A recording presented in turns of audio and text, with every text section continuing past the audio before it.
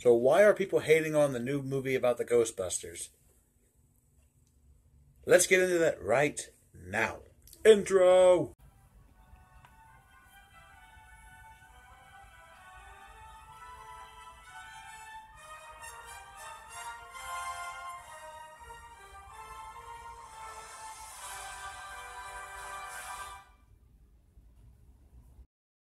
As you all may have heard by now, there is a new movie in the Ghostbusters franchise coming out. It's supposed to be Ghostbusters 3. It's a sequel to the original franchise, not the remake from 2016.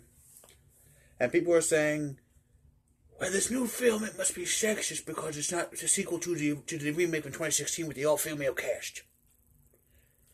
The success of movies has nothing to do with gender politics. And I do not like talking politics on this channel, but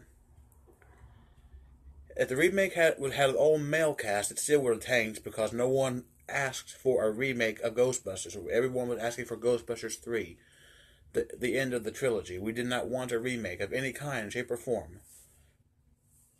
I mean, look, remakes are fine, but when people aren't asking for them, then they're not supposed to be made. The remake lost $70+ million, and you're not going to be able to do a sequel to a film that lost over $70 million.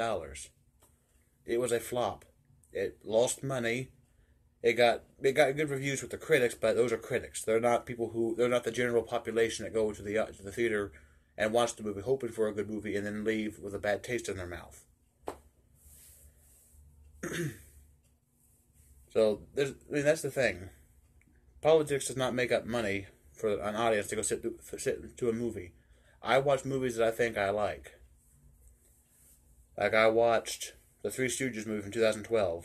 A lot of people say they hated it. Well, I think it was good. It made money, so that means it was a hit. The new Halloween movie. Some people hated it because they thought it was too feminist. When I watched it, because I like the Halloween movies, and I think it was a good movie, it made a lot of money. And if it had an agenda, then they kept it hidden really tight, because I didn't see nothing. All I see was a very good modern-day slasher film set within an original franchise. The same thing they're doing with Ghostbusters.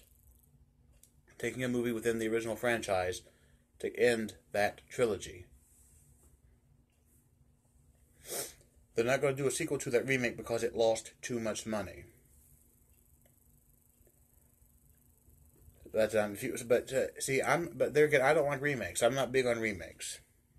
Now, the only remake made in recent history. Subscribe to PewDiePie. Link in the description. That I like is the remake of The Little Vampire. I grew up with the original movie from 2000.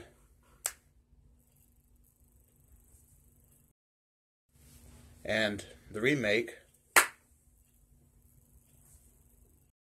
I think, was done very well. Even though I watched the remake on YouTube in the English version because it was originally released in Germany, and I don't speak German. But I'm going to be buying it on DVD on the English version because you can buy it now in the United States on the English version. And I also like the TV series, which I found the entire 13-episode series from 1986 on YouTube. This series. Subscribe to PewDiePie. Link in the description. And I will see you all in my next video. Cheers. Subscribe to PewDiePie.